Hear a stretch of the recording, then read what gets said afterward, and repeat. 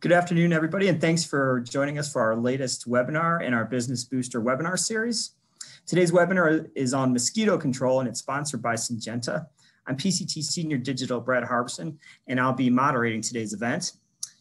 We think you're going to find today's webinar valuable and timely, as we know a lot of PCT readers are just beginning the busy spring season, and there's a real need for information on mosquitoes and mosquito control, which is a popular and growing segment in the pest control industry. So during the next 90 minutes, we're going to be hearing from a pair of mosquito experts, Dr. Claudia Riegel and Dr. Nicky Gallagher, who have a wealth of experience dealing with mosquitoes both in the field and in the lab. So our format for today is we're going to hear from Claudia first, and then followed by Nicky.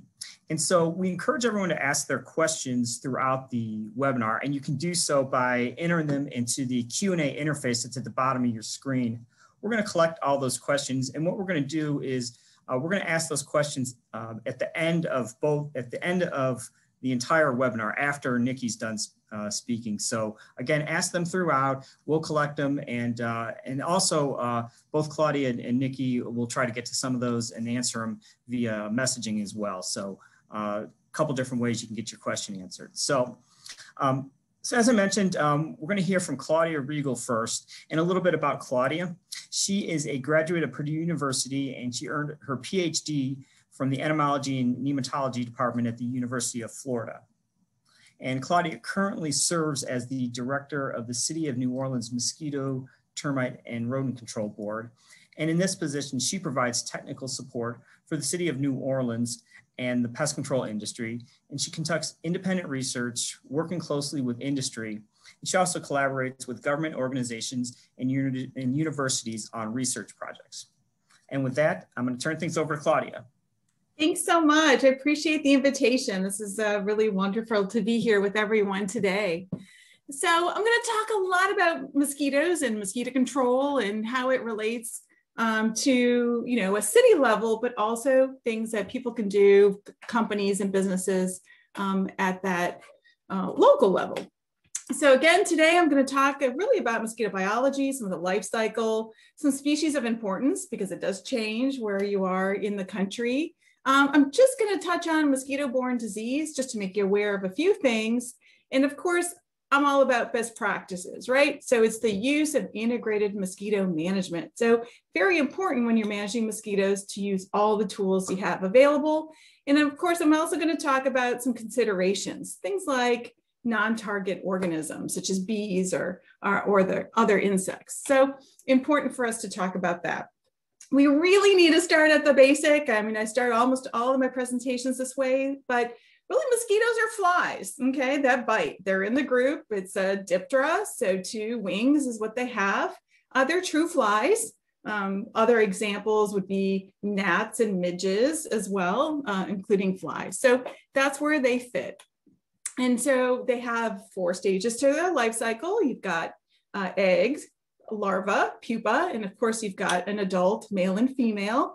And those aquatic versions, especially the larvae is what we're really talking about, they feed on bacteria and other decaying organisms. So they're filter feeders. And so I'm telling you all these things because I want you to think about sort of the control implication of it. If we're using a bacterial larvicide, pupa don't feed. So, what would you use then? So this is the reasoning and the rationale behind talking about this. So talk a little bit about eggs. It depends on the species. Some mosquitoes will lay their eggs near the surface of the water, just maybe on, above that edge of the water. You can see a photograph here. These are 80s eggs, and they look like little tiny specks of dirt, and they're able to adhere to that surface. You've got others, such as anopheles. They lay their eggs singly on the surface on the water.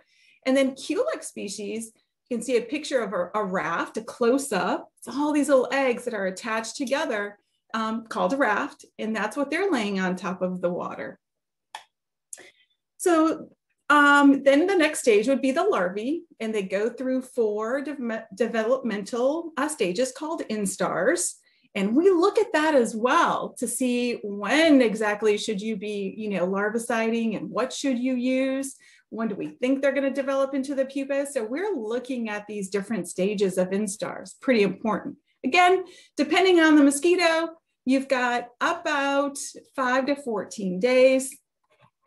And but that's going to vary on that. And about the fourth stage in larvae is about 1/4 inch long. Again, that depends on the mosquito, but that's about an average. And a lot of times you can just have a tiny bit of water, especially our Aedes albopictus and our Aedes aegypti, tiny little bottle cap. That's all you need for them to breed and grow. So now the pupa, pretty important stage. Again, this is right before the adult, right? So there's some metamorphosis going on in there, and it depends on the temperature and the species, but about 1 to 4 days. They move around a little bit, but they will dive down when you're getting closer if they're feeling threatened. So you have to be very careful when you're going into these bodies of water. It could be a container, a pond, or whatever it may be, and you're putting your dipper in there to collect mosquitoes. You may actually not even see them because they were diving to the bottom. Now, when you reach the adult stage, you're going to have males and females, and there's a great photograph of an adult mosquito hatching. And so on that surface of the water, and that surface tension is going to help it, stay onto that water and then eventually fly away. So the males have a very plumose, antennae. And then the females do not. So only the females bite, right? And they need that blood, that protein for egg development. So when we look at feeding and reproductive behavior, it's pretty important here. The females, they're looking for that blood meal. They need it for their eggs. And they may be cueing into body odors, carbon dioxide from our breath, also body heat. And just as a side note, one of the lures that we use for one of the traps, our BG Sentinel traps that we use, we actually insert a tube, the lure that smells like body odor. So it's basically like going into a gym or a locker room after, the kids have been out. It is really stinky. So that's what they're cueing into. Females mate once, they store sperm for life. And of course, they need blood for the eggs, as we've talked about, and depending on the species, 4 to 5 batches of eggs in her lifetime. Now, there are a lot of different mosquitoes out there, about 3,500 globally, about 176 right in the US. And about 10% of those maybe are vectors of some sort of pathogen disease that we need to worry about. So here in New Orleans, we're just really worried about 5 or 6, that are a really big concern. There are bridge vectors. We'll talk about that in a few minutes that we need to watch out for. And then, of course, we're always looking to see what is potentially coming in from the outside. Bites are a risk year-round in some places. Here in New Orleans, it's rarely below freezing. And we've got our winter mosquitoes that come out. But of course, grew up in Illinois, it's cold, right, during the winter, so you don't really need to worry about it. So there's a lot of seasonality. How do we protect ourselves, right? We're going to talk a lot about that. And then it is very important at the community level, but also at the local level, what our pest management professionals are doing to help out. So mosquitoes are classified by breeding habitat. We're talking floodwater, permanent water, or container breeders, right? And a lot of us, as we're doing inspections of properties and your homes, you're going to run into mostly container, but it's important for you to know what the area around you or that property, your customer's property looks like, because there may be floodwater issues and there may be permanent water. And so you need to understand sort of the dynamics of what's going on. So some of the examples here, excuse me, of floodwater breeders would be found in the genera Aedes and Culex, and even Cerophora and Acleritatus. And so there's lots of different species. These will bite humans, in some cases livestock, and even our pets. They can emerge in really large number after rains. We see that here. Florida has seen it, of course, after hurricanes in large areas of inland flood. So it can huge numbers, and they can also, in some cases, be pretty strong flyers. This happens to be a picture out of our federal marsh area from a few years ago, but the eggs are laid just right above the surface of that water in that mud. And in some cases, they're even actually laying, as the soil dries out, that soil cracks and eggs are being laid all in there. And so when you get tidal flows that submerges that particular area, then you get these huge broods of mosquitoes that are hatching. So we also have other floodwater mosquitoes that are inland, so freshwater. And Aedes vexans happens to be a common one. This is in one of our city park in the New Orleans region. And you can see that there are swales. And so those swales have filled up and lots and lots of pupae and larvae of Aedes vexans. Just another example, I don't have a photograph, but my mom lives outside of Chicago and she's got a retention pond. And the retention pond was put in with the neighborhood, and ruts have been created through this small flow of water. And so actually Aedes vexans up in Illinois in her area happens to be the aggressive mosquito, the nuisance mosquito that we're dealing with there. So let's just look a little bit about permanent water breeders. So it's important for you to understand what is around those properties that you're servicing. And actually some people even have ponds, and oftentimes there are aquatic weeds, just different kinds of issues that it may have. But these mosquitoes, such as Anopheles and Aedes species and Coquiltidia and Mansonia, which is an interesting one, and even Culex, especially in those organic waters, can be a problem.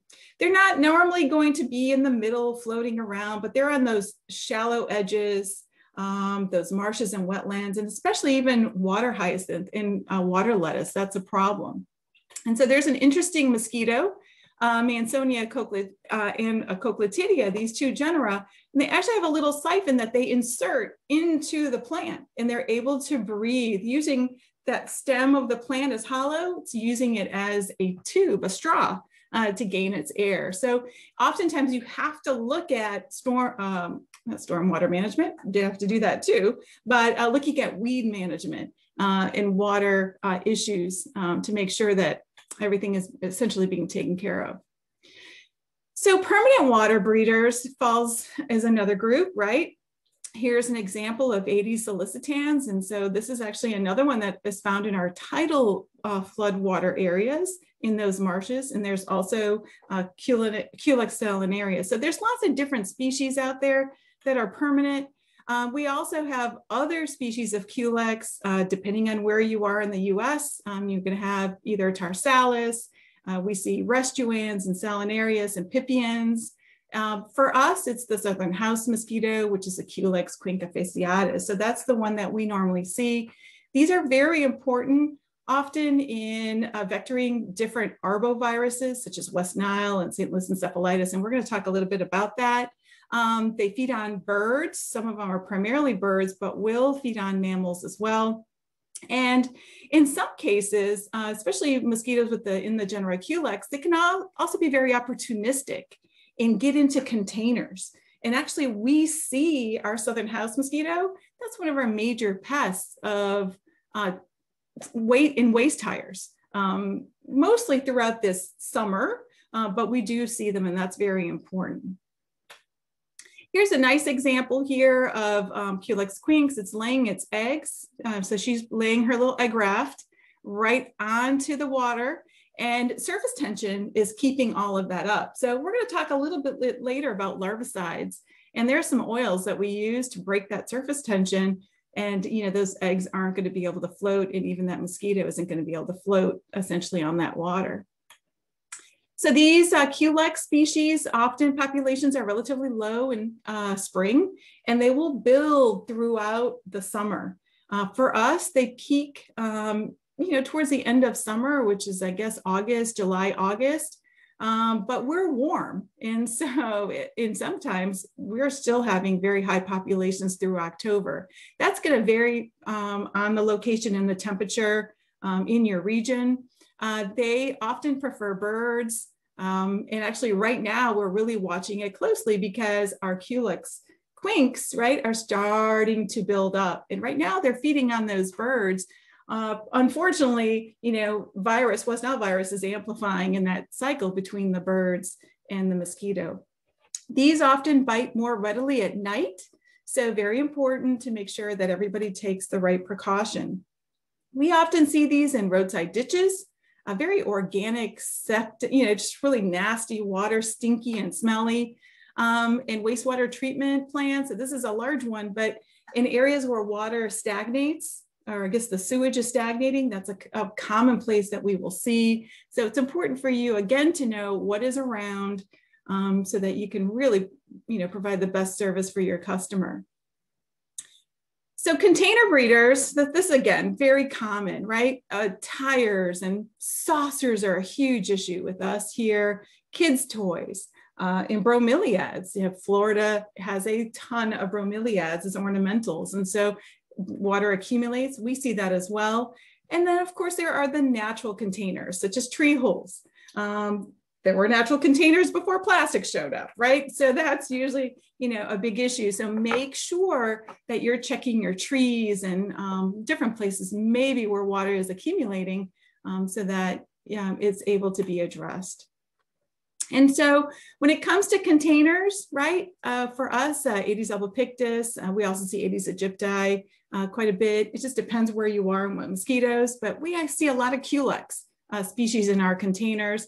Old tires, big issue in a lot of different places, backyards, but please make sure, because a lot of you will have access to everyone's backyards. And so look at those bird baths and the flower pot containers. And if you have swimming pools or even kind of toys or tarps, pet dishes, rain gutters, right? Big problem. Sometimes that fills up and it's just water accumulates, but just make sure that the water is draining or it is circulating.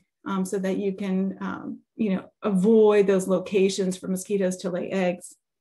The two big ones, of course, Aedes aegypti mosquito, the range, it just really depends. I'm going to show you that in a minute here on the range, but Aedes albopictus, that's mostly throughout the US.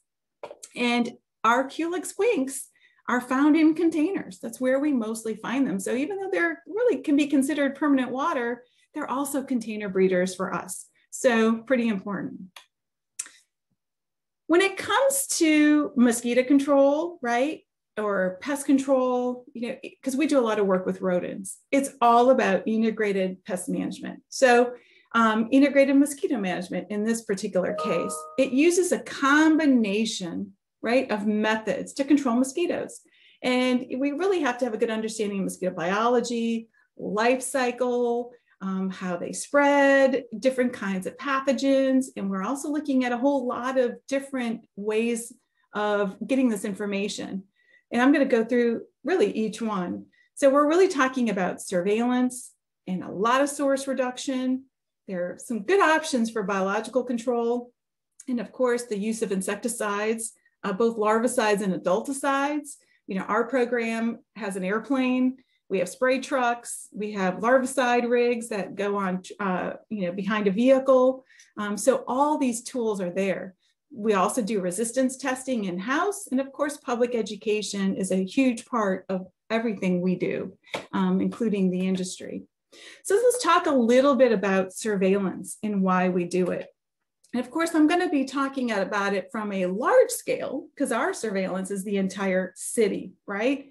And but you can also do this on smaller scales. And so it's important to keep checking and understanding what's going on. And why are we doing this to begin with? But we really want to understand where the termites are, right? It's termite season coming, where the mosquitoes are, and when are they showing up? So it's where and when. And we're going to look at this year after year after year. And actually, we do it every single week of the year. There's just a few weeks here and there out of the year, but for most of the year, it's weekly. And so we have a really good idea and a good pulse on what's going on with the populations. So we also look at weather, and we look at disease prevalence of when that's happening. And then we use these tools to make decisions about control, if our control is working correctly. And in some cases, they've even been able to find some new invasive species.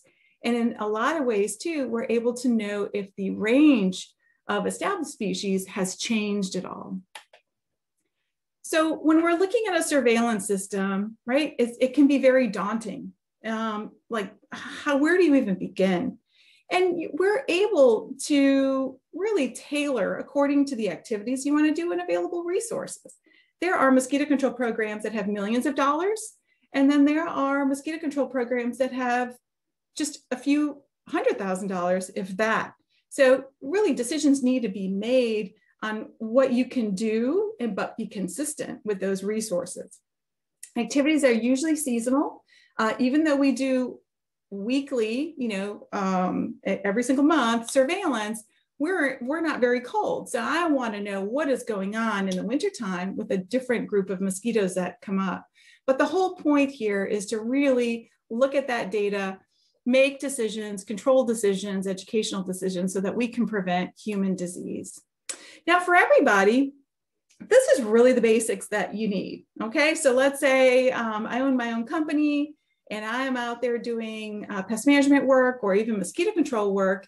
You don't need all the fancy tools. I mean, these are some of the basics that you would need. You definitely need a dipper, and another one that we use all the time are going to be turkey basters, but it really boils down to the person doing a really good inspection every single time. And I always carry vials, because if you don't know what you have and what mosquito you're dealing with, you need to make sure you get them identified, because it matters on how you're going to be addressing the control. Another thing that's easy to do, it doesn't cost any money, you just need to be careful. Sometimes people do this with Tyvek suits on. It's a thing called landing rates. And so our inspector here has some dry ice, right? Carbon dioxide. And he's standing out there and we count how many mosquitoes land on you for usually about a minute. In some cases, you're out in the marsh and it's like, you're just getting bombarded. So you take a count and extrapolate and get out of there. But you also need to be very careful if there's West Nile or any other kind of arboviral disease incidents, out there at that time. So it's going to be important for you to stay in touch with what's going on at your state level on disease. All right, so there are a lot of, I think I just saw a message. I want to make sure everybody can hear me, because it sounds like it may be a little spotty, but your local mosquito abatement district, if you have one, are typically using different types of traps throughout your region to collect mosquitoes, to make this kind of information about management. And it's also very important, again, to ID your mosquitoes. And this is for anybody, because the way you would handle an Aedes albopictus is going to be very likely very different than you would with a Culex, for example. So, and they, again, if you don't have the resources locally, look at your universities and local mosquito control district, they'll be able to help. And so just to give you an idea, here in New Orleans, we have 46 locations that are every single week. And then of course we have a couple of others and with some projects that we do. But we use our city properties and city-owned lots and all that kind of stuff to put these out. We use two major types of traps, gravid traps. They're going to collect those Culex females that have already taken a blood meal. They're going to go lay their eggs. And then we also use BG sentinel traps, which are targeting our Aedes mosquitoes.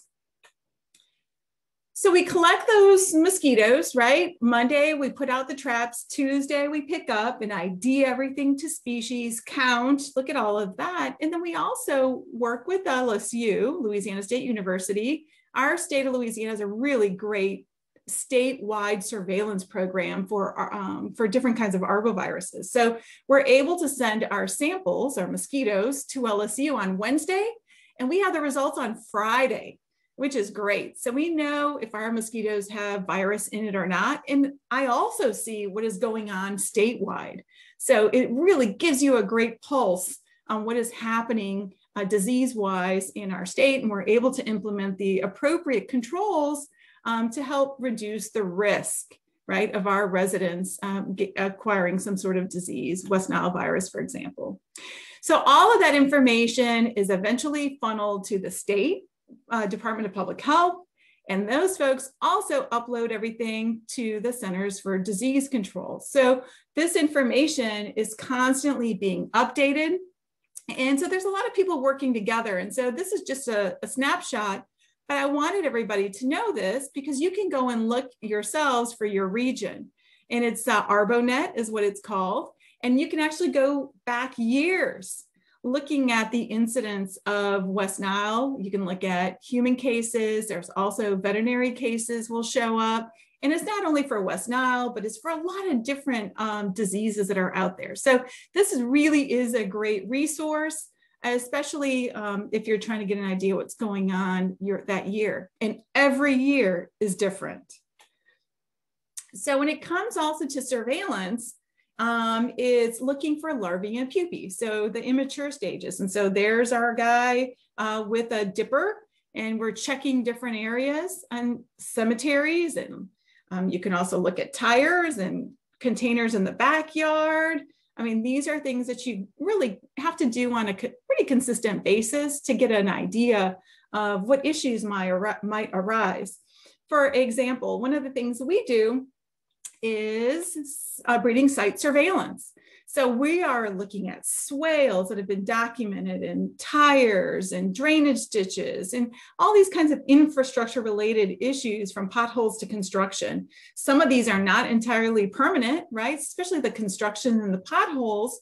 So those eventually get fixed, but we may have to deal with it. So again, this is citywide, but I want you to really think about your own properties, right? And what is around it for you to then go in and inspect, right? So what you may have a swale that is a few blocks down from your property, but that might be a huge issue if it's loaded with larvae. So surveillance programs really do a lot, all right? And the Centers for Disease Control, that is fundamental to what we do. So it's really important. And they've been able to find new species. Aedes scapularis is one that is pretty new. It's been actually detected in Florida before in the 1940s, but just in the last year or so, year and a half or so, they collected about 121 through routine surveillance down in Miami-Dade, so in Broward County. So it's likely here to stay. And so this came from a paper, and the nice folks at PCT are going to be sending all this out for you post-presentation, but you can read all about it. But you can see the little triangles throughout Central and South America and the parts of the Caribbean. That is where that mosquito is established. And they also do suitability maps, so modeling, to figure out where this mosquito could survive. And we're in that cone in New Orleans, so we're definitely going to have to watch it. But bottom line here, what's the implication? The implication is now you've got one more vector that's likely, established that can actually transmit several diseases or several pathogens, right? Yellow fever and dog heartworm is a big one. And of course, you've got encephalitic diseases as well. So again, the reference is there and you're able to read more about it. Another very important invasive species that is really well entrenched already is Aedes albopictus. First detected in 1985. It's expanded over the many years. It's a good competent vector for dengue and chikungunya and Zika and heartworm, and also a bridge vector, meaning that it can also transmit West Nile, Triple E, not the most important vector, but it is a possibility. They're active during the day, but we find here in New Orleans that they're crepuscular, so they're active at dawn and dusk as well. Now, the good thing here is that actually they prefer animal blood instead of humans, but very important when in 2016, when we were looking at this for Zika virus. Aedes aegypti mosquitoes, again, another very important one, very competent vector for yellow fever, dengue, chikungunya, Zika. Lots of things they like to prefer to feed on humans. So that's a problem. We're actually going to be doing some blood meal analyses on some females, on Aedes aegypti females that have blood fed. And so we're going to look to see what they have been feeding on. Is it dog, cat, human, rat? We'll have a much better idea. So again, crepuscular as well. They're in and around our environment, and they lay their eggs in all kinds of containers, especially little tiny ones. Also good. You can see all the little black specks. Those are their eggs that they've stuck to the side of that container. And really important, there are lots of different maps. You can go online. This actually happens to be a little bit old. I was looking for the 2020 map. I couldn't find it, but these are locations that have been recorded. I'm sure it's expanded since. California looks like it's doing a great job with records, and they have lists and lists and lists of the different counties of where it's been found. So congratulations to them for doing that. Don't forget a little bit of history here, okay? New Orleans, 1905, that was the last outbreak of yellow fever that occurred here in the nation.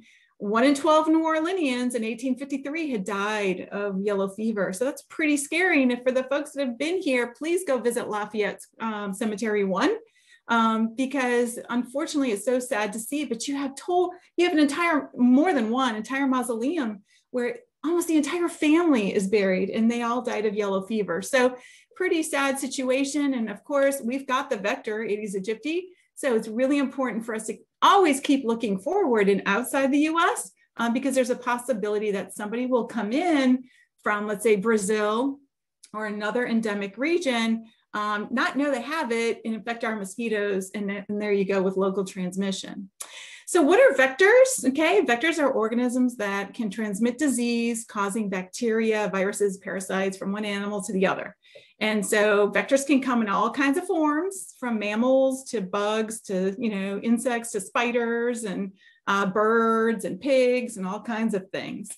But what we're really talking about here are arthropod-borne disease, right? So these are associated with insects and arachnids and crustaceans. And so arthropod, right? Arthropod-borne virus, and arbovirus, ticks as well as a really big one, midges, another one. So there's a whole lot of different ones.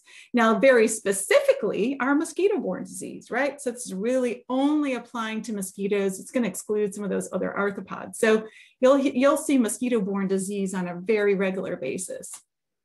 So there are lots of different diseases that are mosquito-borne, right? So here in our state of Louisiana, we've got a lot of them that we need to worry about. So St. Louis encephalitis and Eastern equine. Of course, the big one that is just completely endemic that shows up each year is West Nile virus. And Louisiana happens to be pretty hot for West Nile. Us in California, Texas, there's a few places that are really pretty hot. Dog heartworm, we're going to talk about that today. And also one that's people are talking more about is Jamestown Canyon virus. So we're going to talk about it. Globally, malaria and dengue are just devastating to so many people. It causes a tremendous amount of death and suffering. Believe it or not, Zika is still around. My family happens to be from Brazil. And, so I try to keep a pulse on what's going on. And Zika virus has not gone away. It's gone away from the news, but it is there. Chikungunya as well. Yellow fever has come back in some locations as well. So we need to be very careful. And then depending on where you are in the US, you're going to have other encephalitic diseases. West Nile, of course, is throughout the states, and then dog heartworm. So again, as I mentioned, very devastating with Zika all the way to this, these nematode diseases. So very, very important, but 17% of all infectious disease, was where it's accounted with. And this is what the WHO has estimated. And so we're looking at over 700,000 deaths a year that are associated with these different pathogens. That's really a lot. So with West Nile virus, right, and this is the one I'm going to mostly talk about because it is important for everybody that is here. And so this happens to be a bird mosquito virus cycle, okay? So the mosquitoes feed on the bird and the cycle keeps going round and around. It's just that every once in a while, right, we happen to be outside hanging out in our backyard at night, and here comes that Culex mosquito, and pow, here we are. And we're a dead end host. So we're not going to be replicating that virus. And I'll talk about it here in a second. Another dead end host are horses. Now, West Nile is devastating for horses. Now, the good thing is that they actually have vaccines for horses. And so people need to make sure they get their horses vaccinated. And every once in a while, you know, we have horses that die here in parts of Louisiana, and it's usually because they weren't vaccinated. So again, that natural host, right? So that's the bird here in this case, the viremia. So the amount of virus is high enough for that female mosquito to infect other hosts. So it'll go and that cycle keeps on rolling. Now, when it comes to the dead end hosts, yes, we can get that virus in ourselves, but we're not going to replicate it enough that, let's say another mosquito comes, it's not going to pick up enough to then go infect somebody else. So West Nile is very common in the US. It does affect the central nervous system. Most of the cases are asymptomatic. You're never going to know you had it, right? But 20% will have that flu-like symptom and malaise and not feeling well and fever, you know, so some of those generic symptoms. And unfortunately, a smaller percentage, about 0.5 to 1%, can have very severe cases, often the neuroinvasive form. So that's going to cause encephalitis or meningitis. And so, look, there are cases where people have become infected and they can't even balance their checkbook anymore, for example. They have these lifelong horrible symptoms. And in a very rare cases, but it does happen, you do have some mortality. So it's usually people with some sort of pre-existing condition, and it's, you know, West Nile that unfortunately, you know, causes the fatality. So just to give you an idea, 2020, 35 states reported human neuroinvasive disease cases. This changes every year. So I really suggest that you can go to the CDC, ARBONET, all that information is there. I'm just going to touch on Triple E because this happened, I think it was last year, quite a few cases. You've got vectors here, your 80 species, Cochleatidia perturbans, Culicida, melanora. So they're different vectors. Is Triple E, and that cycle is between Culicida and the birds. Okay, so it keeps going around and around. And then in the case of a bridge vector, right? So that mosquito is going to go bite another animal. In this case, it would be horses and humans that also are dead end hosts that can have symptoms. It's not very common, you know, it's relatively low. We're going to talk a little bit about that. But this is what happened in 2020. These were the cases you can see here in the green. There was an outbreak on the East Coast and also in the Great Lakes area. I remember seeing that on the news. So with Eastern equine, about 5% of the people, so it's not that many, okay, out of everyone who gets infected, or at least bit and infected, are going to have some sort of clinical case, but 30% of those 5% have mortality. So it's pretty serious. So individuals above 50 and below 15, so it's sort of the edges, right, of our population are at the highest risk for developing severe disease. And again, it's a big issue for horses, but there is a vaccine available and folks need to get their horses vaccinated. So there are lots of different ones, and this is just a quick table, and I believe you'll get this later in the presentation, but it gives you an idea of the disease, the type of virus it is, or in this particular case with the heartworm, it's a nematode, it's a roundworm, right? And where it can be found, some of the symptoms, severity. And again, most of these are low incidence that you're going to present in symptoms, but in some cases when you do present, it's not so great. So with that. All right, so with dog heartworm, look, here in our region, you can look at the Southeast region. You must prophylactically, you know, treat your dogs because otherwise it will get heartworm. I mean, it's just, and it's terrible. So if you've ever seen online those photographs, nematodes, they reproduce and eventually they end up in the heart of the dog and it really fills it up and it really blocks blood pumping and it causes a lot of different issues. And so you're able to treat the dog after they're infected, but you have to keep them almost confined because you don't want the nematodes to die and get in its circulatory system. So just do the prophylactic work. It's a lot better for everybody. One that's been really out there and a more emphasis being placed on it is Jamestown Canyon virus. I know we had only one case here in Louisiana, but look at Minnesota and Wisconsin, right? So these are high numbers, I would say, for Jamestown. And the vectors here, Aedes, Anopheles, Culicida, pretty important. And actually the white-tailed deer is the primary reservoir for this. So I was just on a meeting 2 days ago with CDC and some other folks from NACCHO, and they're really pushing to do better surveillance at the state and local level so we can have a much better idea of what is going on. So again, lots of cases are asymptomatic, very rare to have death, but in some cases people do get hospitalized that are symptomatic. Same sort of symptoms. Fever, fatigue, cough, running nose, sore throat, sounds kind of familiar, right? But those severe symptoms can cause meningitis, which is infection of the membranes around the brain and the spinal cord, or encephalitis, which is infection of the brain. So pretty important. Interesting here is you can have transovarial transmission. So that's when the virus infects the female, she can lay the eggs, and that virus is going to be transmitting through the eggs. So I know I get this question all the time, right? Can mosquitoes transmit other things, maybe like hepatitis or HIV? So those are questions that come up all the time. And actually, mosquitoes do not regurgitate blood. So they're not, they're going to inject saliva.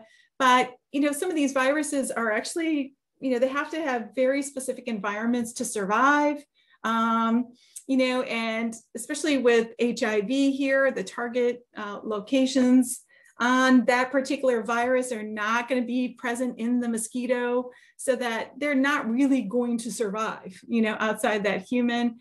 And also some of these are very fragile. So they're going to have very specific conditions in order for them to survive outside of their host. So we don't see that, which is really great. There's a couple of papers that actually talk about that. So it'd be interesting. There was a paper also, another question, especially early on with COVID-19 that came out. Will mosquitoes, midges transmit COVID-19? We're even looking in rats with this. And actually for both rats and a Norway rat and for mosquitoes and midges, the answer is no, they don't. And the paper just came out, it's 2021, you can see here. But the results, bottom line here, is that biting insects, they did not see that they would actually, COVID-19 would replicate. So they're really not biological vectors for COVID-19. Mosquitoes are not biological vectors, which is great, right? Very important. So as we continue on here for mosquito management, very important for us to all do source reduction, community prevention, and there's a place for our pest management professionals, especially because you're in everyone's yards, really, really take that opportunity to educate your folks. And actually, when you're doing any kind of treatment, or if you plan on doing treatment, you need to do source reduction anyway, prior. So that's removing those tires and look at the gutters and all the containers, make sure everything, that water is removed. Now, remember how I told you how the eggs of Aedes stick onto things? Well, this is the perfect example, I think. It's a bird bath. So you need to make sure to teach your homeowners and your customers to make sure that when they dump the water, they're actually scrubbing the inside or the container so that it'll loosen, remove those eggs that are stuck. I actually like to use a bleach solution just to kill everything that's in there, and then you scrub as well. Because otherwise, if you dump the water out and then fill it up with water, guess what's going to happen? Those mosquito eggs are going to hatch. So important to do that. Also, home prevention. Repair your screens and windows. Don't leave the doors open. It sounds like I'm talking about mosquitoes, but it's the same thing for rodents and other pests. Use air conditioning when possible, but not everybody has air conditioning. So fans are good. And look, we get lots of people calling about 1 or 2 mosquitoes inside their house. So, obviously kill them. They're annoying, right? Especially at night, but make sure that they're, you do remove them so they're not biting you in the middle of the night. And again, we're going to use insecticides, we do as well, but just make sure that you're using everything according to the label. And those dark resting spots, humid places under sink, furniture, et cetera, all those places are checked. When it comes to mosquito control, we have a really great option, right, for biological control. Not every pest does, but fish work great. They're mosquito fish. Now, the important part of mosquito fish is you just can't go buy from your local pet store and put it in a natural body of water. Cannot do that. You have to really check with your local wildlife and fisheries folks. You can check with your universities to see what species are allowed, but you're able to use, this happens to be Gambusia affinis, but they're being placed into swimming pools that might not be functioning, or a fountain, sugar kettles around here. So it's these closed water containers or little water bodies, so that they're not going into the regular natural system, but they work well. And, they reproduce, and they're just voracious little creatures. All right, so let's get to the good stuff now, right? So let's talk a little bit about insecticides, and we're going to talk about resistance testing and public education. And so when it comes to chemical control, right, was sort of my thinking is that you're going to stop them at the source, larvicide when you can, kill the ones that remain. So those are the ones that are flying around. We're going to erect barriers, some of these residual treatments, and then also the use of repellents. And when it comes to mosquito control, it's all on the table. So one alone usually doesn't do the job. You have to do just different combinations for what is appropriate. And there are lots of different types of larvicides out there, from oils to films that are going to break that surface tension, and also some bacterial larvicides and insect growth regulators, such as pyriproxyfen or even methoprene. And in this photograph, you can see that actually we used an oil here, and you can see that sheen that is on that water, but we had to treat all of those tires before getting them transported because they were all full of mosquito larvae. There are a lot of different formulations and lots of equipment to use. And so we have an airboat, right? We have an airplane. So, but also what I didn't show here is a helicopter. And those are usually your county and your parish, your large programs that are doing it. But you can see a little dunk. You can educate your homeowners, or that's something that you can do as well. You can actually use backpack sprayers, wands, hand application, little B&Gs. There's all kinds of things. And in fact, in some cases, there's also adulticides that are formulated with larvicides. So it's a combination. So you do find a lot of different formulations out there. Now, when it comes to adulticiding, this happens to be our airplane and our spray truck, right? But you can do a space spray. So those are aerial adulticiding and backpacks. And so you're spraying sort of a big area. You've got residual sprays that are going to go on those resting space or locations, such as walls, but really vegetation. And then also indoor residual spraying, which we don't do hardly at all in the US. But for some of these locations around the world where they don't have screens and mosquitoes rest inside, it's a common use of these adulticides. There are a lot of variables to consider when you are making the decision to use an adulticide or larvicide for that matter. So you're looking at your nuisance and your also medically important mosquitoes. Are they there? What's going on, right? Your vector species, the numbers and the areas. And this is something we do all the time. The time of the year is very important, especially if you've got that seasonality. What's the extent of the problems or issues that you're having? And that's why that inspection is very important, not only at that property, but maybe looking around to have a better lay, of the land of what's going on. You're looking at temperature. For us, especially in the summertime, we could have inversions when we're spraying by airplane or by truck. You have to look at wind speed because you want to minimize your wind, your drift, and also looking at the rain. So you're not going to spray a residual on vegetation and then 30 minutes later you have a deluge of rain. So you really have to keep, on the pulse of what's going on.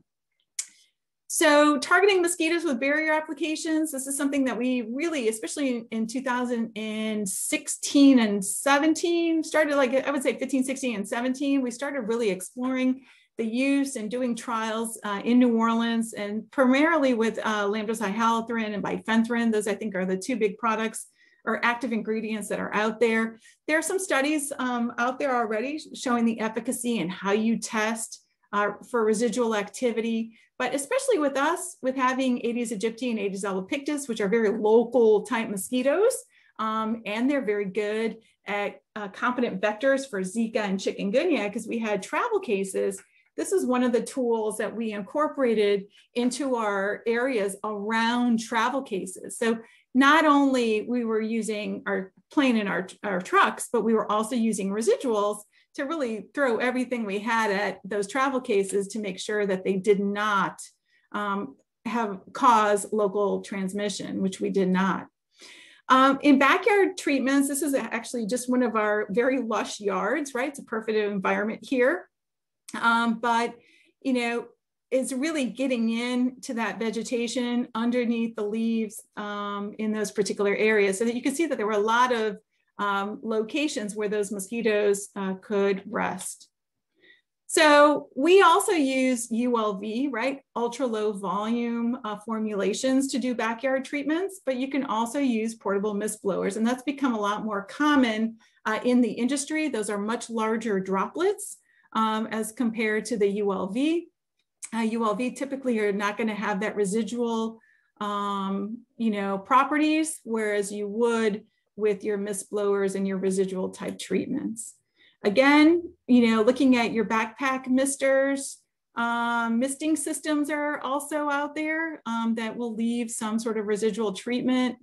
It was very common. I don't think it's quite as common as it used to be, but you have to really look at that property and look at the label of what it allows for.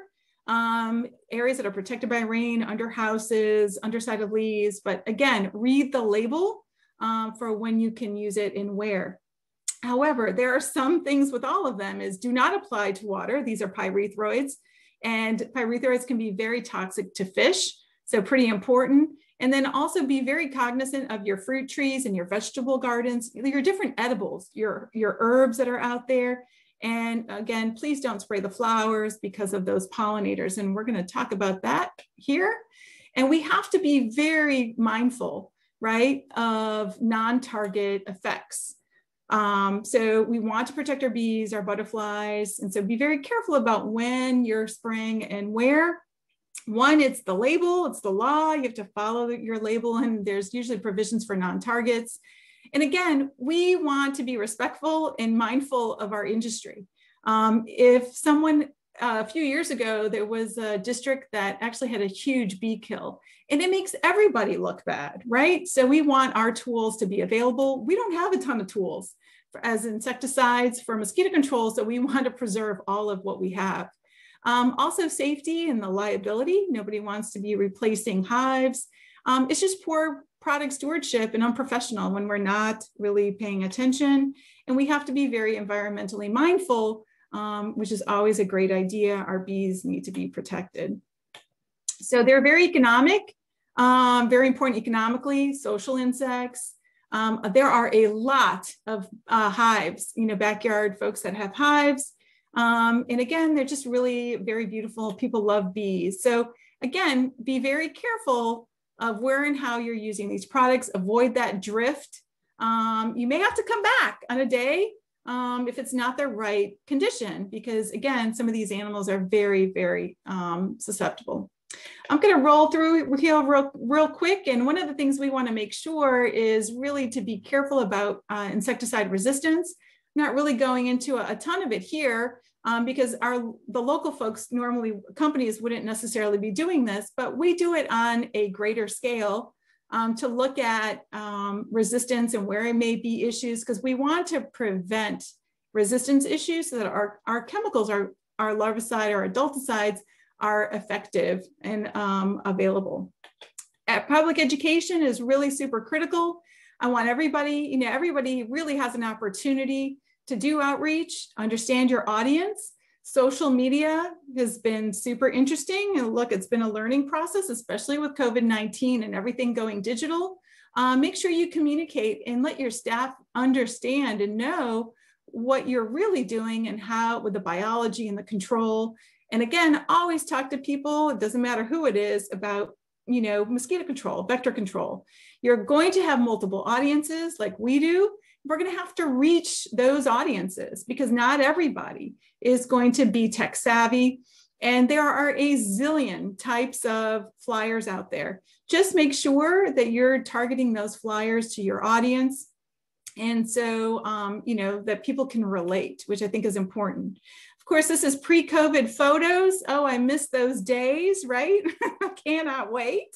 But, look, it's been an evolving process. And so there's lots of different opportunities for folks, just like you're sitting here today, is learning something about what we do in New Orleans with mosquito control. But there's lots of different opportunities. I'm actually finding that there are even more. And a lot of these are very accessible. Fairs, all these things are also places, I think mosquito control is always a big hit when it comes to it because people are looking at those little biological creatures. And again, do not forget, right, about our rain barrels and other things that people are seeing. So take those opportunities to please educate folks properly on rain barrels. And you can see this little arrow right here. So look at this problem. It looks great, right? But there's a dip in this pipe. And these corrugated pipes are a huge issue when it comes to Aedes albopictus and Aedes aegypti mosquitoes because all these little locations are where water can accumulate. Again, teach your customers 10 minutes a week. That's all we need, right? Once a week to go through their yard and turn over containers.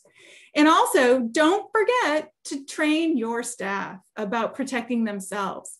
We talk about this all the time, using repellents and, long sleeves, and we don't want your folks to get sick as well. Again, a lot of different resources. I believe, PCT folks will be sending out some links, but there are a ton of resources for everyone on this call. You just need to go and find them locally, but there's also national associations that you can tap into. So just as a last slide summary here is, look, mosquito control is pretty complicated when it comes to it. And we really have to keep a lot of, I would say, balls, in the air at one time. But our goal here really is to protect our population of people, animals. There's definitely economic impacts when it comes to mosquito control. We, as a big program, would be doing a lot of that surveillance, but you can tap into that information now at your state and national level at CDC. And again, when you're doing mosquito control, if you're thinking of doing it, you need to really think about equipment and supplies and training your personnel. And again, continue to work on education, and product stewardship is key because we want all of our products to survive, so we have it available. You can follow us at NOLA Mosquito. We actually did a pest education webinar. It was a 4-part series. Please let us know, education@nola.gov. We're going to be re-airing this. And we're also we're actually revamping our website now. And we're going to be posting all those videos. So here's my information, and I appreciate your time today. Thank you.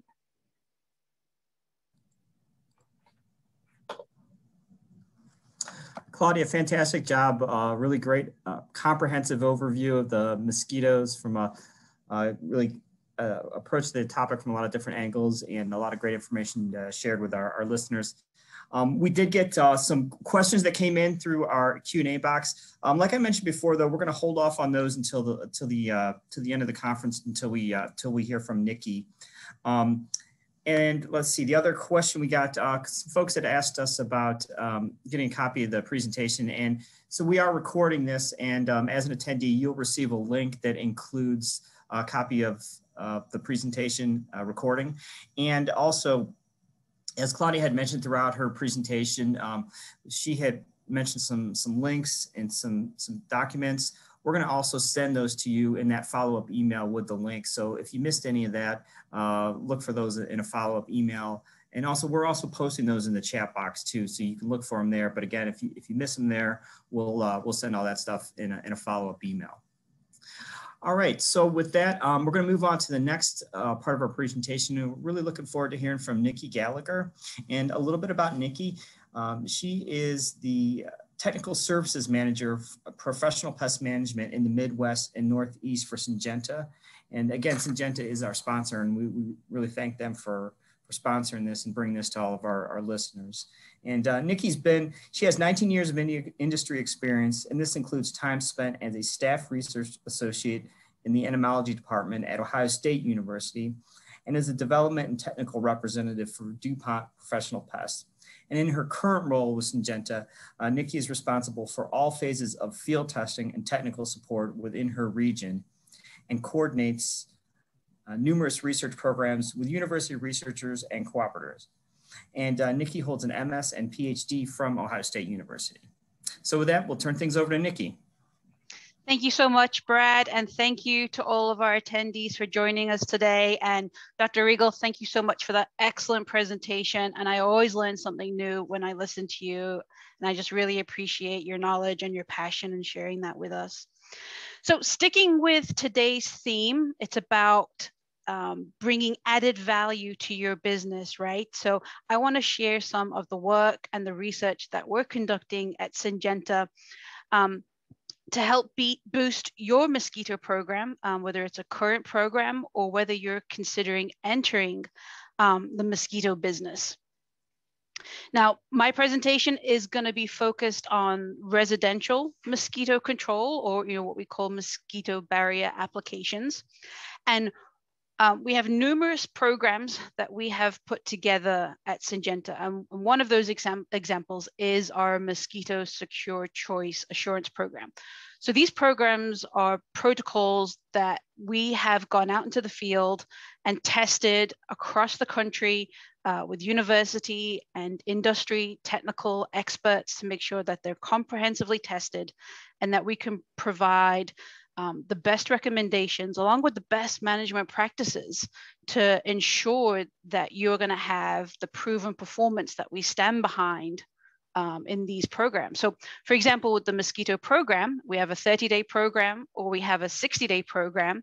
And if you follow our program and use the products and recommendations in that protocol, so for 60 days, it's one application of our products every 60 days. If you have to go back and do a retreatment in that 60-day period, we will give you the product required to do that retreatment because we can guarantee that level of control within that 60-day period.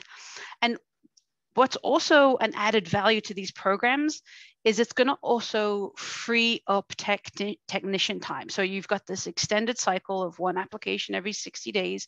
So now you have added time for you or your technician that you can do other applications or spend time on other parts of your business. So whether it's mosquitoes, scorpions, cockroaches, you can check out these assurance programs on our website at syngentapmp.com/SecureChoice. Now, today's focus is on mosquitoes, and the backbone of our mosquito program, just as it is our general perimeter program and some of our other public health pests, is our lambda cyhalothrin product, which is called Demand CS. Now, Demand CS has been on the marketplace for 20 years, but it has an excellent reputation. It is a legacy product. And I did want to spend just a quick moment sharing some of the technology behind Demand CS, because I think it's important because it's what has made Demand CS a staple in our industry and is a testament to how well this product succeeds out in the field. And it's really all behind the formulation of Demand CS. It contains an excellent active ingredient containing lambda cyhalothrin, which has an excellent relative activity level, only requires small amount of active ingredient. But the other part to a good product, right, is the formulation. So our iCAP technology protects this active ingredient. So the microcaps are double walled. It's a dual walled microcap. So your inner wall is a spongy layer that actually helps the release rate or regulates the release rate of lambda-cyhalothrin, while the outer wall is our protective shell that's going to protect it from those harsh environments, from high heat, high pH. So Demand was formulated to hold up in a greasy kitchen, but also hold up just as well in that hot Arizona summer. And the larger microcaps are going to have stronger links between the inner wall and outer wall, and that's what's going to give you that longer residual up to 90 days. Our smaller microcaps have weaker walls, but that's what we want with a smaller microcap. So you get that nice, fast, and immediate knockdown. So when you do a mosquito application, you've got immediate control after you've applied, but you're also getting long-lasting residual, so you can walk away from the site knowing that your customers are being protected. As you can see on the pictures on the left, you've got the microcaps of different sizes, providing excellent coverage of the surface. You've got the cross-section of a microcap, and you can see the inner spongy wall inside the microcap. And then on the bottom picture, we have, actually that's a picture of a cockroach, but you can see a single microcap has attached to the cockroach. So our microcaps stick readily to the insect cuticle. So the waxy layer is actually very attractive to the insect, to the Demand-CS microcaps. They stick to the insect, and the walls of the microcap slowly begin to release the active ingredient. You can actually see the halo of lambda-cyhalothrin beginning to be released. It's also a water-based formulation, so you got the advantages of being non-staining as well as low odor. Now, the Demand-CS formulation was never patented. So it's a recipe that Syngenta has. So our iCAP technology remains with Syngenta. It'll never be released. And when we compare our Demand-CS microcap, which you can see highlighted in blue, and we compare that to other microcaps or generics on the market, we do see some really large differences. So these are microscopic images, and we're looking closer and closer at these microcaps, a couple of thousand times over. So we can just see an individual microcap. And when you put these various microcaps under high heat, UV light, high pressure, Demand-CS remains intact, while others begin to collapse or never truly had a microcap to begin with, suggesting that these other products are just single-walled, or again, never had a microcap to begin with, and are not going to provide the long-lasting residual. Now, Demand-CS, like I mentioned, has been on the marketplace for about 20 years and is still a market leader, and it has been tested and published upon for numerous insects. But this is just an example on this particular side of a more recent publication. So when we put our SecureChoice protocols together, like I mentioned, we take it out into the field and we test them and determine, which is the best combination of products or how to use them, what's the best equipment to use. This example is a publication that came through multiple years of testing our products around mosquito barrier applications. It was a quite intensive study. It was conducted by mosquito experts at Virginia Tech University and was published in the Journal of American Mosquito Control. And as you can see from the title, it looked at, does plant species make a difference? Because think about the backyard, right? There's plants that have really waxy leaves, some have really hairy leaves. And we also looked at exposure time of the mosquito, as well as evaluating different formulations. And thankfully, plant species did not really seem to make a difference in the performance of Demand-CS. But what they did find in this study is Demand-CS remained very resistant to environmental degradation, and it did outperform other treatments that was included in this study, and that the microcapped technology is really behind that, and that's what's providing the protecting the active ingredient. And because of that, the frequency of your reapplications can be reduced again. So you can go out about once every 60 days, which results in benefits for both the operator and the environment. Now, with our mosquitoes, we typically say once every 60 days tops, and that's because plants will grow, right? If it's a man-made surface, we say about once every 90 days. But with plants, they grow within 60 days period. You could have new fresh leaves that have grown. So that would be an untreated surface that the mosquito could rest on. So this is just a quick snapshot of some of that work that was published by Virginia Tech. They did compare Demand CS to other pyrethroids on the marketplace. They treated plants that were exposed to real world conditions. These plants were also treated with backpack mist blowers like you would do in a real world application. So those leaves that were treated were taken back to the lab.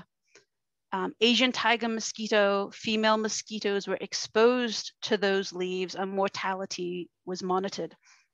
So on the left-hand side, you can see the results of the mosquito mortality of Demand CS compared to a bifenthrin product. The light blue represents Demand CS that you can see here. Our control is the very dark blue line, so we had very minimal mortality in our controls. So Demand CS and the bifenthrin product were fairly similar, aged out to 2 weeks, but at that point, there were some significant differences. And what we're suggesting here is that the bifenthrin was likely degrading after 2 weeks. You might have to go back and do a reapplication. But with the Demand CS application, it continued to cause high mortality levels in the mosquitoes, again, with just a brief 5-minute exposure. And even leaves aged out to 8 weeks, we had an average over this study of about 88% control. Now that same data set was compared to a delta methrin product. So again, you see the same data for Demand CS over the 8-week period.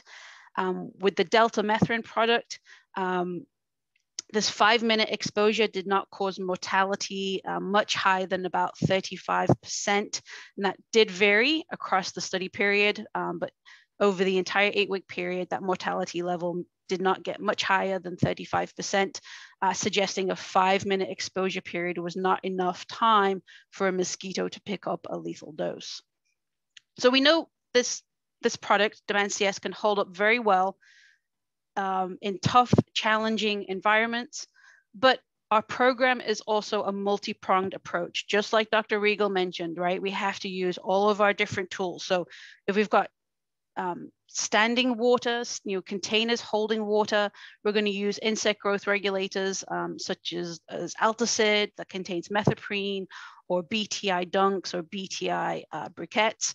We can also include pyroproxyfen-based insect growth regulators. So Syngenta's example of that is Archer insect growth regulator. And that can actually be tank mixed into your backpack mist blower with your adulticide like Demand CS. So this is just a way to enhance your backyard application. So Archer contains pyroproxyfen. It's a juvenile hormone mimic. So it effectively interrupts the life cycle, and it's also going to provide additional residual control. There's been many studies to show that mosquitoes can also transfer pyroproxyfen to their breeding sites. And this is also going to be helpful to get an insect growth regulator into those hard to reach or cryptic breeding sites. And Archer is very photostable. It's going to hold up again in those tough environments, and it's going to provide an additional layer of control. And that's going to be really valuable, especially when we're going to do one application every 60 days and use that tank mix of Demand CS with the insect growth regulator. And Archer does hold up well and provide a long-lasting residual. We had different types of containers that were treated with Archer insect growth regulator. We had plastic plant sources as well as clay plant sources, prime areas that our container breeding mosquitoes will like to use. So here we had the plastic containers and the clay containers. They were treated just to the point of runoff with Archer. They remained out in the field for up to 8 weeks. And they were brought into the lab, and our mosquito researchers at Virginia Tech tried to develop mosquitoes from the larval stage in these containers, just like they would when they're breeding mosquitoes for other trials. And what they found is that single application of Archer prevented 100% of adult emergence for at least 8 weeks. So on the left, you're looking at the emergence rate for the clay sources and the emergence rate for the plastic sources on the right. You're only seeing gray bars, which represents our controls, those that were just treated with water. So our mosquitoes successfully emerged into adults when it was just treated with water. But the blue bars, which are in blue, represent our Archer treated sources are at 0. So you actually can't even see those bars because no mosquitoes turned into adults. And that was effective even out to 8 weeks. I also wanted to share a quick slide actually from Dr. Regal's work with her team down in New Orleans. And this is simulating if a couple of droplets from your backpack mist blower went into a cryptic breeding site. So let's say, for example, a tree hole, you hit that with a couple of droplets, and then you had very small quantities of these insecticides in this tree hole or a bromeliad. And the levels that were used in this study were about 100-fold below label rate. So tiny quantities of active ingredient. In containers that contained Demansias, it was about 6 parts per million. And in containers that contained Archer or IGR had 1 parts per million. The different colored lines just represent the 3 different mosquito species that were tested, and the larvae and the pupae of these mosquitoes were placed in the containers. And we were able to achieve 80 to 100% mortality with both of these products.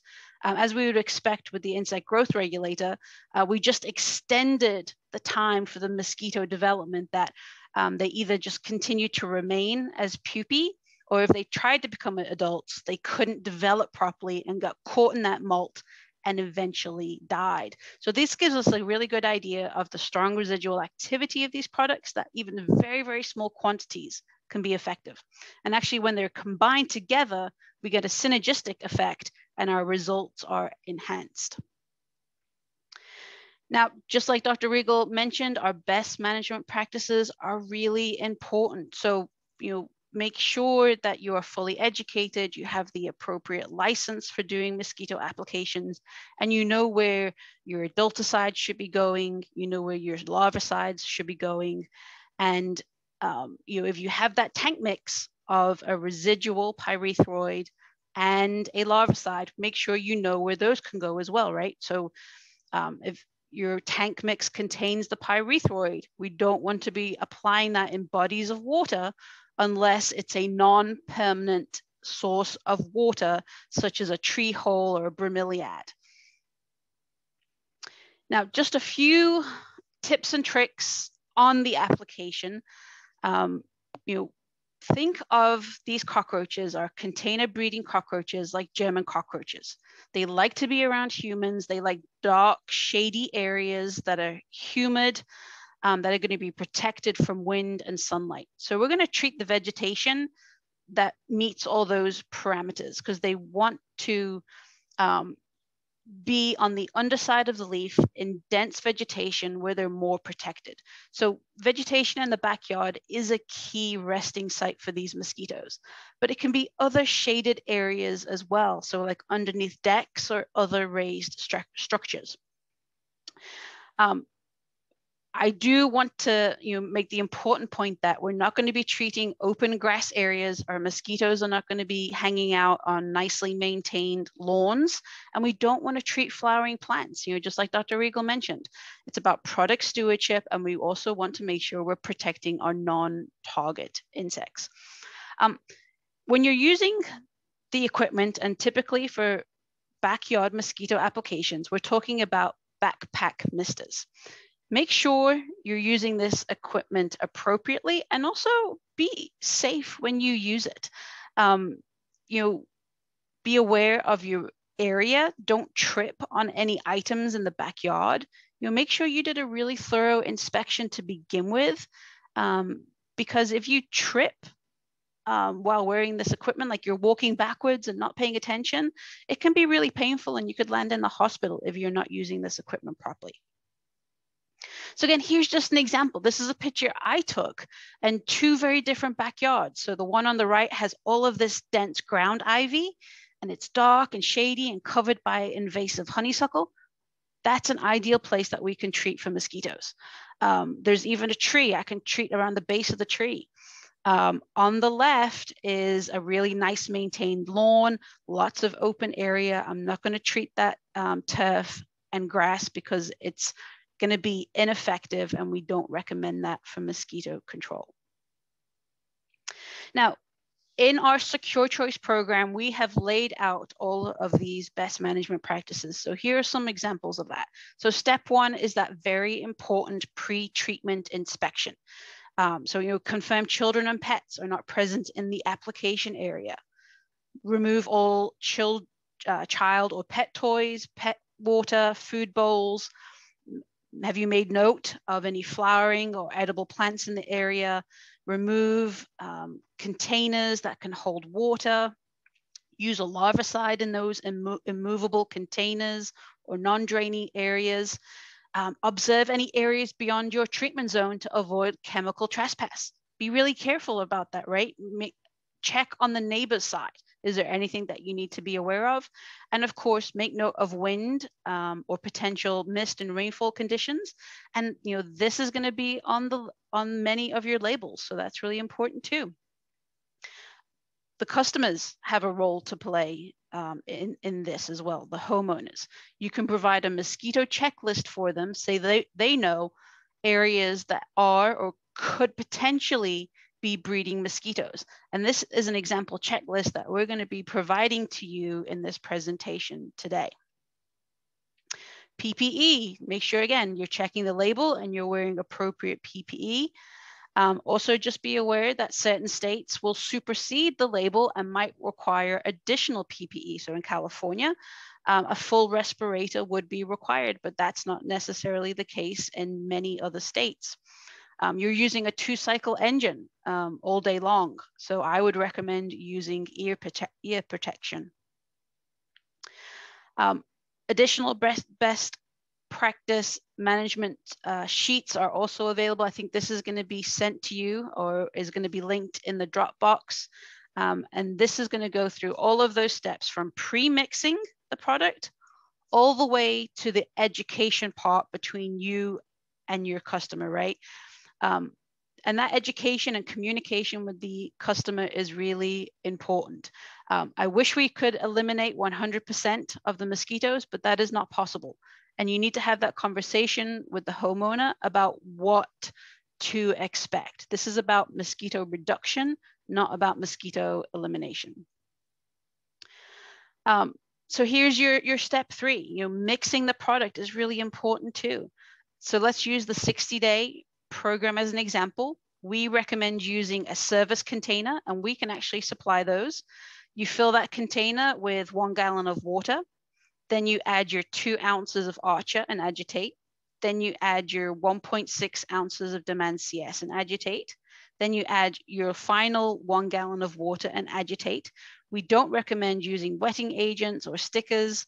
Those are already built into our formulations. Adding other ones could actually damage the microcaps in our product, and you're not going to get the same type of residual that we stand behind. Now, we recommend mixing in these service containers because that ensures a nice, thorough mixture of the product. What we've seen happen if you mix directly in the tank, product can sink really quickly. It's heavier than water, and you can have concentrated material in your solution feed tube. So the first part of the yard that you go to treat could be treated with highly concentrated material, which nobody wants. It's not good for the plants, and it's not good for our industry. We want to make sure this is thoroughly mixed in the service container and then apply it into the tank. And of course, you'd want to make sure that these are labeled according to your state regulations if they can be used in your state. That step 4 is about the application. So I'm mostly familiar with steel backpack mist blowers. To get the best application, we recommend full throttle and use a nozzle setting of about 3 to 4, which is the mid-range. And for most other models, you're going for that mid-range. Typically treating vegetation of about 10 feet and below. That's where most of our mosquitoes in the Aedes genus are resting. Stand close to the vegetation. Don't stand more than 2 to 3 feet away, and rotate that nozzle in a circular pattern. That circular pattern is going to create a vortex, and it's going to help those leaves move around and get the product on the underside of the leaf. So think about waxing a car, or pretend you're waxing a car when you're using those circular motions. Again, treating all vegetation or raised structures where it's shady and dark. We tend to recommend you move in a sideways motion because it's the safest. If you walk forward, you're going to walk into your treatment. If you walk backwards, you might trip and have a horrible accident. And of course, always make sure you're following the label of the product that you're using. And it is really important to understand the equipment that you're using, because that will determine how well your application is. You want to get the product and appropriate amounts of products to these resting sites. So this is the steel, and this is the meter setting that I said you typically put about 3 or 4. And I want to show you the difference on those settings. So I put some water sensitive cards into a forsythia bush that was non-flowering. They turn blue. They go from yellow to blue when anything moist hits them. So on that lowest setting, I hardly had any coverage. I'm probably going to have to go back and do a retreatment.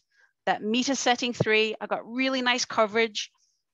Depending on the product and the rate I used, I'm going to be coming back maybe in a month, maybe in 60 days. So again, inside and outside of the foliage, backside of the bushes, I tend to start close to the house first and then make my way to the perimeter, treating foliage and other sites about 8 to 10 feet and below. So that's as high as you go. And again, using a circular motion. Now I'm going to wrap up my part of the presentation with ways to save money, because we all like to save money, right? So this is our rebate program, Pest Partners 365. I did want to mention that the qualification period is ending at the end of the month. So April 30th is the qualification period ending point. So you should still have time to join. If you are able to achieve a base rate of at least $200, you automatically become a member, and you can purchase a wide variety of Syngenta products to become a Pest Partners 365 member. It's a fantastic way to save money on all kinds of Syngenta products. And you can see on the chart below, the more you spend, the more you earn in savings, right? So just sticking with mosquitoes as our example, we have this master shipper of Demantias, which contains 24 1-quart bottles. One master shipper gets you a $200 rebate. So then with just that one purchase, you are in the Pest Partners 365 program. So with that 24 1-quart bottles, that provides about 3,840 finished gallons of Demantias. And you also get summer term pays on this that you have up until June 25th to pay.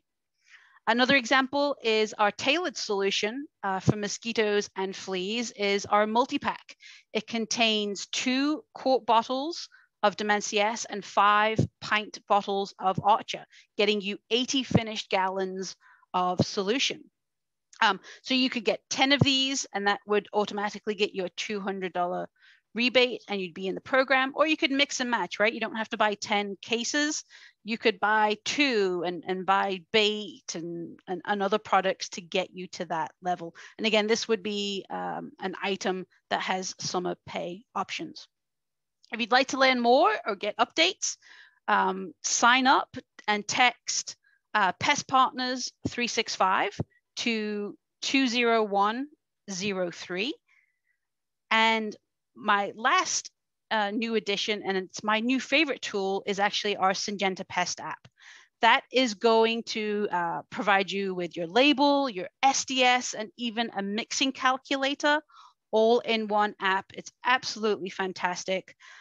Text Pest app to that same number, so 20103. And that is my last slide, Brad. My email is up there if anybody wants to follow up after today's presentation. And Brad, if we have time, I'd love to try and answer any questions with Dr. Regal. Hi, Nikki. Thanks for a terrific presentation and for that wonderful overview of all the different products that Syngenta, products and services and support that Syngenta offers. And certainly encourage folks to visit the Syngenta website. And also, as I mentioned before, we'll be sending some of that materials that Nikki had mentioned in your presentation as part of the follow-up. So we are right at 3:30, but we'll go through maybe like 10 minutes worth of Q&A, and anything that we don't get through, we will, Nikki and Claudia will follow up with, but we'll try to go through a few questions right now and kind of go back and forth between Claudia and Nikki. So first question we had was, Claudia, this is for Claudia. Claudia, can you mention which body odor lure you use and what species you target with it? Sure. So I think, so we use the BG Sentinel traps. And so there's a body lure that you can purchase with it. So the two places that I think sell it is BioQuip, which I believe I put that information in the chat box. And also Adapco sells it as well. So it matches that proprietary trap that's there. And so what we're really targeting are the it's Aedes albopictus and Aedes aegypti. Those are the two that we're targeting. And a question for Nikki. Nikki, is Demand CS effective for Culex? And if not, are there any kind of barrier sprays effective against Culex? And we had a couple folks ask about both Demand and Archer availability in Canada. Yeah, so quickly on the Canada, unfortunately, no, it's not available in Canada. And then the other question was about Culex. Yes, so it is effective on Culex as well. But really what we found, and there's multiple publications on this, and you can vary, right? So across the country, but with Culex are typically resting up higher than 10 feet. They're close to where the birds are nesting. And we don't really want to treat that high. Typically I say once you raise the nozzle of your backpack mister higher than your chin, you could increase the chance for drift.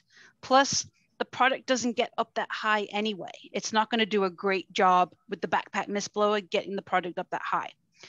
And Claudia, I know knows all the ins and outs of this, but with Culex, the biggest bang for your buck in control is ULV applications at night to get Culex when they're on the wing. These barrier applications really do target Aedes that rest below, are active in the daytime. But if Culex comes along and sits on that treated surface, it will succumb to it. But there are better ways to control Culex. Some of the floodwater, this is Claudia. So Nikki, just to add to that, some of the floodwater mosquitoes as well are very susceptible, right, to some of these residual treatments, and they're hanging around those maybe lights are attracted to on those porches and those, also resting in that vegetation. So I think it has a wider range as well. Claudia, this one was for you. Could you give us some insight and info on the bioengineered mosquitoes in Key West, Florida? What species are they? Are they male or female? And what is their main purpose? So I think what they're talking about, is it the engineered one? So I'm thinking what they're is Oxitec is what they're looking for. So those are, I believe those are Aedes aegypti mosquitoes. And what I'll do here, because that's a complicated answer actually, is I will go ahead and give you, I'm going to send a link over that has some of that information. But what they do is they essentially are introducing, right, into, but I don't think it's in Key West. Well, maybe it's in Key West. There's an island in Florida that I believe that they were introducing. So I'm not 100% sure when that introduction was. But let me go ahead and pull it up and I'll send it to you in the link here in the chat in a second. So I'll have to look it up when that introduction was. But the target is Aedes aegypti. Thank you. Nikki, a question was for you, was when using the steel blower, do you recommend using one of the directional end caps that they come with?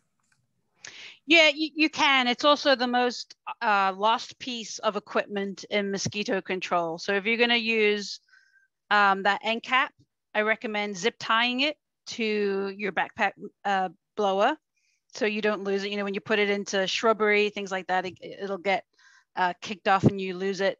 But yeah, there are different baffles in there. The 360 is the one I tend to use the most often. Claudia, we'll direct this one to you. Can SARS-CoV-2 be transmitted by mosquitoes? So yeah, that's that paper that referred to that. So the answer was no. And make sure to check the chat because there's the whole publication that actually covers that particular topic. So just make sure, I don't know who asked it, but you know, I would refer them to that publication and it looks like the answer is no. Nikki, a question was, are Syngenta programs available in Spanish? That is a very good question. I think that it's probably likely. I will double check with our marketing. This question can go to either or both of you. What hour of the day is the best time to do a mosquito service based on your experience? Again, I think this is Claudia. So it goes back to knowing the species of your mosquitoes and what you're trying to do, right? So for us, we are doing these large areas of abatement. So most of our work is going to be after sundown or, you know, basically from dawn to dusk is when we're, you know, the nighttime hours is when we're doing our work. You want to target the mosquito when it's most active. So for us, you know, if we're looking at West Nile as our target, it's usually the southern house mosquito. That mosquito happens to be active mostly at night. And we're using, in our particular case, when we're doing these large areas, it's an ultra low volume spray. So these droplets are very tiny. And what you're trying to do is to get those little droplets, have them impinge, hit the mosquito when they're flying around. So we try to target them when they're most active. Now, you know, you also have to be mindful of your pollinators, which are typically active during the day. So, you know, with a lot of these barrier treatments, you're treating the vegetation, the mosquitoes are resting, hopefully inside. So you just really have to pay attention to where you're treating. So I think that it's not practical for if you have a bunch of accounts and you're not going to go at night every day and spray. So that's where these environmental conditions become very important when you're looking at drift, you're looking at your flowers, you're looking at your edibles. So that good product stewardship that I talked about is really key so that you can do these things, you know, during the day or very early morning is another option. Nikki, this one came in more towards the beginning of your presentation. The question was, so did the efficacy of demand CS actually increase slightly after the 6th week? On that one particular chart, that, you know, we have variability, right? So when we do a study, it's a very robust study and we have lots of replication in doing that trial. So sometimes you end up with some variability. So that's what they might have seen, you know, so one leaf might have had a little bit more active ingredient on it, or another leaf might have had a little bit more growth on it. I think that's what they might have referenced, where one week it was slightly higher, you know, versus another week. But in the grand scheme of things, that difference was not huge from week to week, where, you know, there's going to be some degradation due to weather and things like that. But after that 8-week study with 5-minute exposure, it was about 88% mortality. That study was more in depth and it's available through AMCA with a 1-hour exposure that did jump up to about 95% or so control and reduced some of that variability. Nikki, this is another one for you. Are there any phytotoxic effects on ornamentals, such as e.g. pothos or the money plant? Sure, yeah, very good question, right? So Demand CS is also labeled for ornamentals. And before we ever register a product, we put it through a slew of tests to make sure none of that happens. The only time I've ever seen that happen is when it was inappropriately mixed and a high concentration of material, whether it was Demand CS or Archer, basically went out fully concentrated onto a plant. So if you mix properly and use those service containers, you're not going to have any issues.